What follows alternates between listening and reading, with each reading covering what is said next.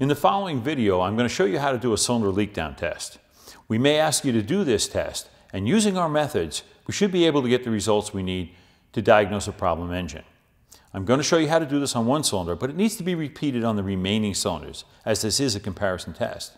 Before beginning this test, please read the instructions and safety precautions that come with your tester. Prepare engine for testing. Disable the ignition and fuel delivery system. Remove spark plugs and set cylinder to be tested at top dead center.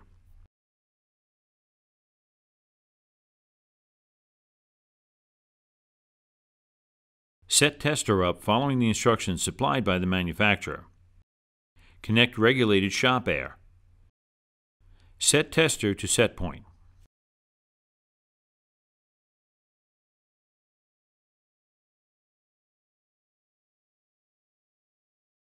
Install test adapter to cylinder.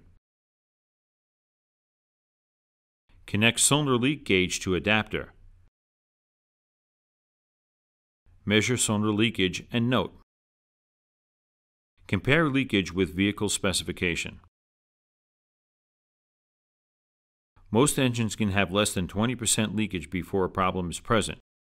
Keep in mind no engine will be sealed. 5 to 10% leakage should be expected and considered normal.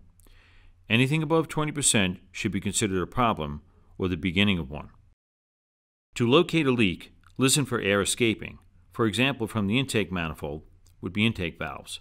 Tailpipe would be exhaust valves. Dipstick or engine oil cap could be piston rings. Head gasket would result in bubbles in the cooling system.